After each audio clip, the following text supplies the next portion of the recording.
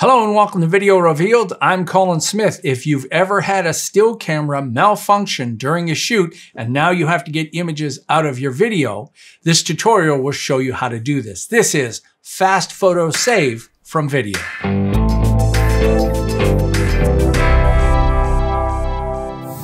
So shout out goes to Shane Weaver for alerting me to this problem that happens with some videographers out there, especially if you're dealing with still cameras working in higher altitudes. They tend to crap out at high altitudes. And if it's something like skydiving, you have a very short window to get all the stills and video and then supply the client with all of those stills and video. So the camera craps out. Now you need to get photos out of the video. Now you could just export a bunch of stills, but you would end up with thousands and thousands and thousands, and that's not what you want. You want a quick way to take maybe one photo every second or every 5 seconds or every 10 seconds and export those out quickly. And I always advise people to export out as TIFF. It's a great quality, but you can also do JPEG. So the first thing we're going to do is create a sequence from the video. The higher quality video, the better stills. If you're shooting in 4K, then these are going to be good stills. If you're at HD, they're still going to be okay. All right, so to get the video into Premiere Pro, just go to your media browser and find that clip.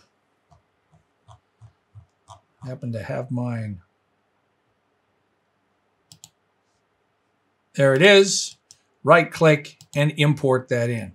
It's always safer to use the media browser to import in. It's smarter than file import or dragging from your desktop.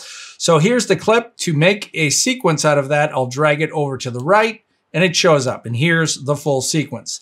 And the first thing you want to do is delete the stuff you don't want. So this is something very typical of the setup. And this isn't needed. We'll wait until there's a shot coming back into. Right, so right there, and I'll hit the Q key and that trims it up. So I've just trimmed the beginning. And you can see we've got the video here of the jump. So I'm going to finish trimming right there.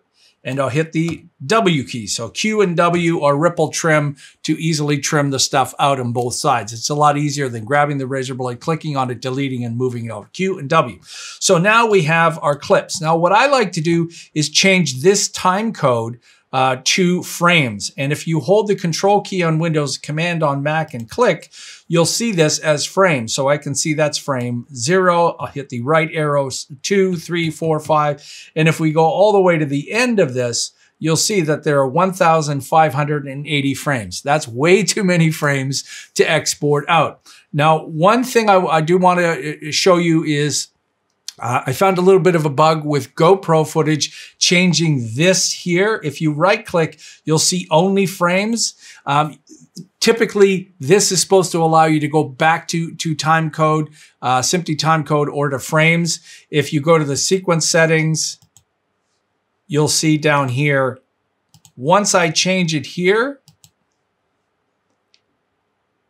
now I get all those options. Again, it's just a little bug. So there's our frames. So how do we export out? Well, if you want to export out just this frame, you can do that with this button right here. You click Export Frame and you pick a format and you pick where it's going out to. Very simple. But we want to quickly export out, like I said, every 5 seconds. I don't have time to go through all of this.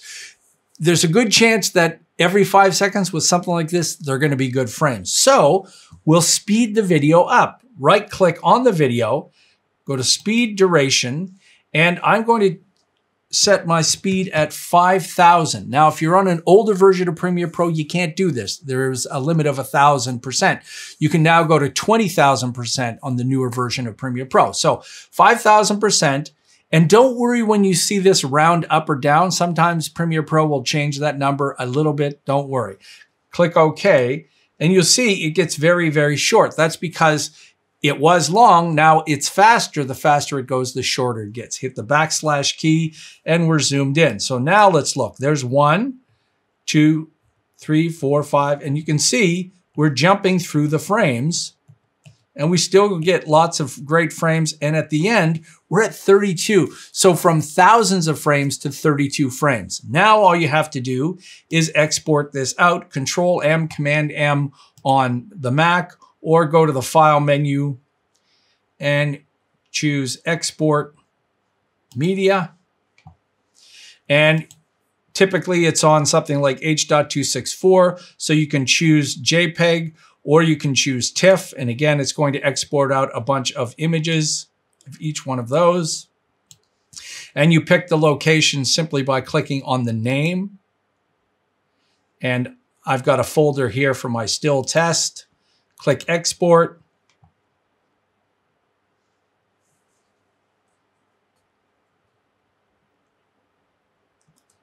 Okay, now let's go to that folder, and there they are right there. So all of the images are ready.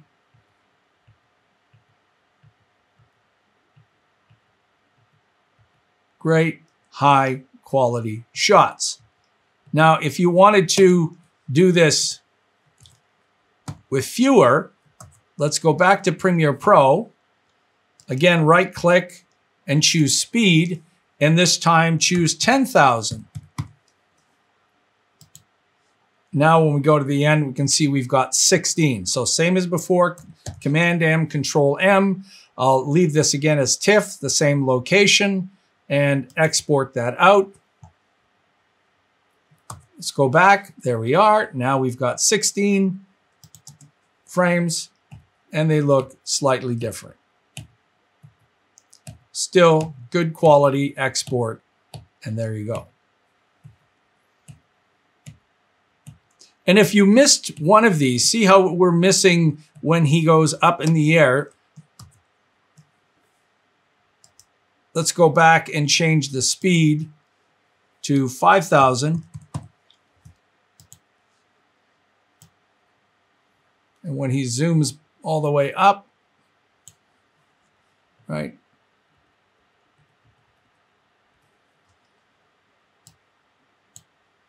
Oh, let's drag this out a little bit more. I guess I had that chopped off. So if you wanted to, you could take this back to 100% and say that, you know, there is one shot that you wanted to get where he's going up. So we could export that one out as an individual frame, also again as TIFF or whatever, and I could export that out. I'll go to the same folder. It's going to be a different name, and then maybe a little where he's popping up like that, and we'll get that out too. So now there's a few extra frames. Where are they? Oh, they're the first ones there. So that one and that one. So a quick way to just take a whole video and export out the frames. You can do this for any video, but it's really important for videographers who have a short window, an opportunity to get as much footage as possible. And that still camera fails, at least you can now offer stills out of the video. And from 4K, these are gonna look great. So thanks again, Shane, for alerting me to this and asking me to create this tutorial. Hey, if you're new to Video Revealed and you found this informative, take a moment and subscribe. If you want to support us some more, you can do that through PayPal.